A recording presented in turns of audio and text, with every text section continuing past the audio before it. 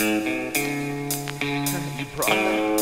Yeah, just scare them. Alright.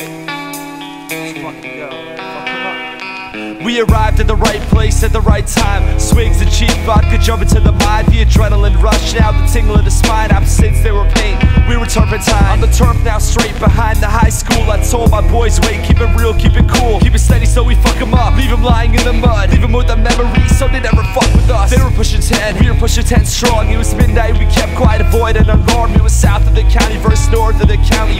In too deep, no time to be doubting. They finally came, the words hit like rain. Typical back and forth talk, it's the same. Who fucked whose girl and called who a faggot. Didn't give a fuck, none of us were gonna have it. The first punch thrown and a groan from the top, followed by the shouts. It was time to let it drop. Two tidal waves collide with the fury of the fight. Get hit in the chest, hit him back with the right. Escalation was the name of the game, never felt the pain. Alcohol in the vein, people on the ground getting kicked around. I got a fist to the back of the head, I fell down. Open my eyes to the wet grass, roll fast, get out of the way. Missed the boot as it crashed out where my head lay a moment before, no longer a fight. It was motherfucking war, get the fuck up.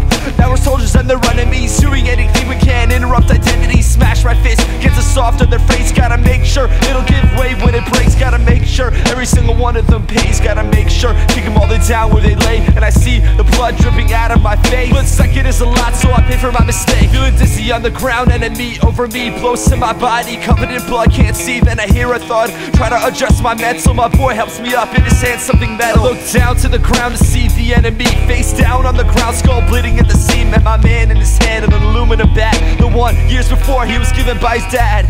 Yo, let's run. What the fuck? Get the fuck out of here. Fuck!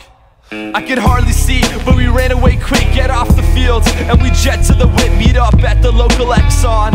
What the fuck's going on? Should we set the alarm? My man near in tears and we're all shaking. Didn't want to hit him on the head, I could feel his skull breaking. He was trying to kill you, he said to me. To have my fears, I looked down at my feet. We could hear the rescue helicopters near, but I could tell by his eyes there was no hope here. So we went home, nothing else to do. All together but entirely trapped in solitude. That night none of us could sleep cause we knew in the morning we'd be woken up by the news about a murder and a brawl. The suspect was known, so my man turned himself in there on that phone. Hello?